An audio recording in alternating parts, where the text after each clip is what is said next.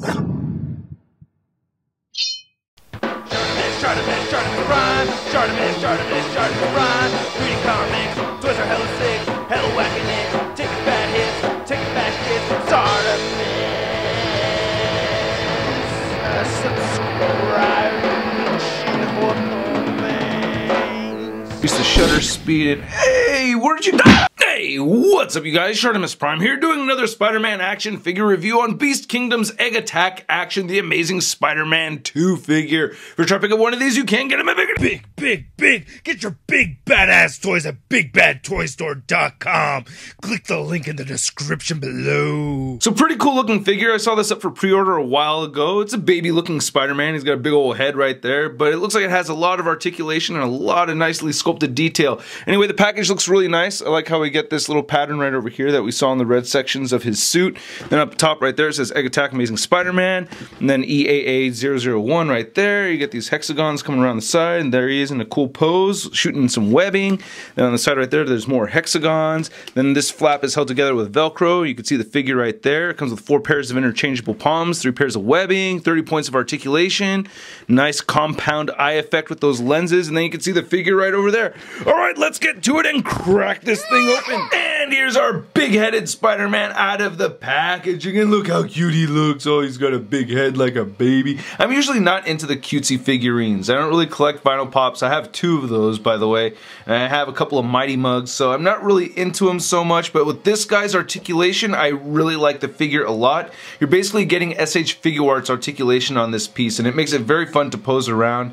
And he does come with a bunch of accessories as well. I do wish he had a swinging web. I'll mention that. I'll go over more of the accessories later on. But anyway, the paint apps on this are fantastic. Very clean, very high quality looking paint on this. I really like that metallic look that we get with this blue plastic right over here. And the red came out really good too. So anyway, let's take a closer look at the accessories, and then we'll take a closer look at the big head Spider-Man. So he comes with this really cool stand that we saw earlier. I feel like this could go up a little bit higher over here, but still it's not really too bad. I like how it says Amazing Spider-Man 2, and then it says Spider-Man right over there. Just really nice clear plastic on this. I really like it a lot. It's very similar to the Mafex clear stand that we'd gotten, so it doesn't have any milkiness in it or anything like that. And you do get some swivel action right over here. You can pop that out if you want to. And then it does have a screw in here so you could loosen and tighten that as you like, and it does move forward and back. You also get rotation up here, and then these clamp together. So I love all these interchangeable hands that we get with this figure. We get 5 different pairs of interchangeable hands. You can see we have the fisted hands, we have the web swinging grabbing hands right there, we get thwipping hands, we get regular relaxed hands right there, and we get wall crawling hands. Then as far as the webbing goes, we get these 3 different webs. I think all 3 of these little webbings look really good. I really like this one right here. It almost looks like a hand at the end of that, right? That's kind of funny looking, but I really like the texture detail that we get in this. That's etched out very nicely with the sculpt.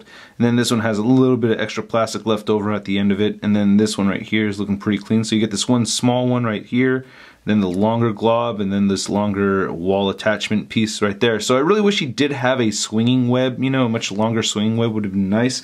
And then to demonstrate how these attach, and by the way, looking at one of the hands right over here, you can see that they have some really nice paint on them. I really like that gunmetal color that we get for the cobweb pattern. So I think these all came out really nice. Putting the hands on are very difficult. Okay, that wasn't as hard as I thought it would be, but you know, it's been a little bit trickier than I'd like it to. Now, if you don't have any of the webbing plugged in, which I really like how they have this set up, by the way. This is one of my favorite ways to apply webbing to a figure because it actually goes through the actual web shooter. You have the little tiny web shooter right over here, which you may not like the idea of this because it's such a small tiny piece, but when you put this in here, you want to make it like it's an arrowhead so that the point is shooting towards the fingers. But you know, to apply some of the webbing, I'll take the short one right here. It actually goes in the opposite way so that the pointy end is going towards Spider-Man's big head over there. So that's how you plug those in right there, and I think it looks really good. I like it. So right here's 25% of the figure. Yeah, it's got this big egg head. I think they did a great job with this. Again, I love how the cobwebbing pattern came out. I love the gunmetal color that they used for it. The red is just spectacular though. I absolutely love it. It has this nice metallic look, and I'm really just digging it. Now, you could say that they missed the mark on getting that little pattern, especially because we saw it on the packaging, you know, the little rectangular pattern that we see in between the cobwebs. I don't necessarily miss it because I really like the red color. It's a very nice, vibrant red. I'm doing my best to make this look the same way I'm seeing it in person over here, but through the viewfinder. The compound lenses right there look great. That transparent plastic right in front of it looks really good. I'm really digging this a lot. Very, very nice looking head sculpt. I just really like the paint apps and everything on this. And looking at the rest of the figure, it looks really good too. Again, I really like this blue color that they used for the plastic over here. The red paint came out very clean. And one thing that's a little bit of a gripe of mine is that I wish they added some red paint in this joint. You know, the red kind of just disappears right over there. But that's really my only gripe as far as the paint goes. I guess this joint could have been a little bit wider, but you know, as soon as you get them posted around, you don't really notice it as much. Then looking right over here for the center of the figure, looks really good. Paint came out just clean throughout. I can't complain about it. He's got his little stocky legs, big old Spider-Man feet. It's just really nice looking figure through and through. He does not have peg holes at the bottom, but the gunmetal does go throughout on the bottom of the feet. And here's one last look at the back of the figure. Whoa, that's a big head. One thing I wanted to mention too is that I feel like it's a pretty good figure as far as the weight goes, and everything seems stable. The head definitely feels a bit hollow, but it's not a super light piece, but it definitely has a little bit of weight to it. Anyway, articulation wise, you can get his head moving up that much. I wish it could move up more than that, but seeing as it's such a huge head over here, I mean, I'm surprised we can get it to look up that far.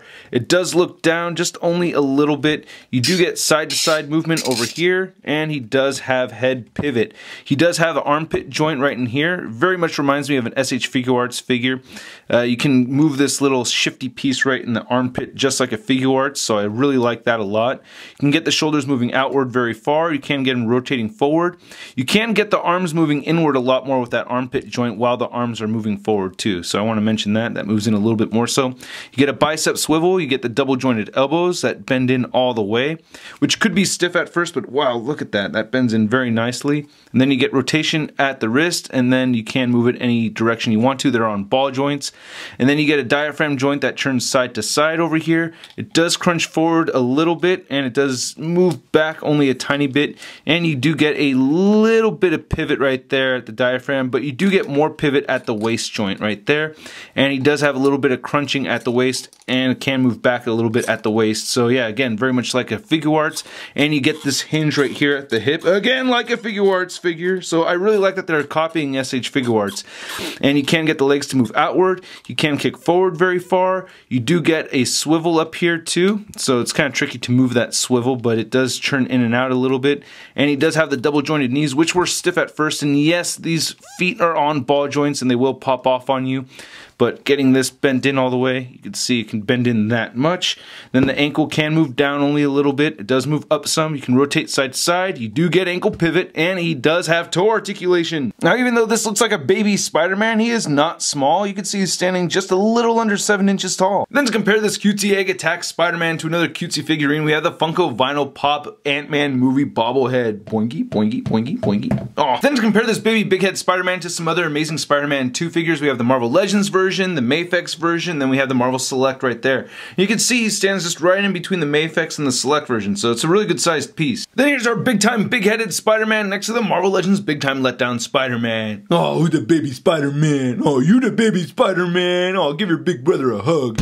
I think this thing is freaking adorable. I really like it a lot, and I'm not even really big into the cutesy action figures and stuff. I guess mostly because most of them don't have any articulation. So the fact that this guy's articulated like crazy, and the paint and the sculpt is just phenomenal, it just really makes me like it a lot. Yeah, I have my tiny little gripes, and there's also the price point. This guy is not cheap, so if you really want to pick this figure up, you gotta put aside a pretty penny to get it. Anyway, I hope you guys liked my review. If you did, please hit the like button. Click any of these boxes over here if you want even more Shart in your face. If you want to support the channel, go ahead and check out the Patreon account if you're of 18 years of age or older. Also, follow me on Facebook, Twitter, and Instagram, and go to marvelousnews.com for a photo gallery of images from this review. I'll catch you guys later. Peace. Posing action figures, and posing action figures, and posing action figures every day. I'm posing action figures, I'm posing action figures, I'm posing action figures, it's okay. That's crispy. There's a little tiny bit of extra no.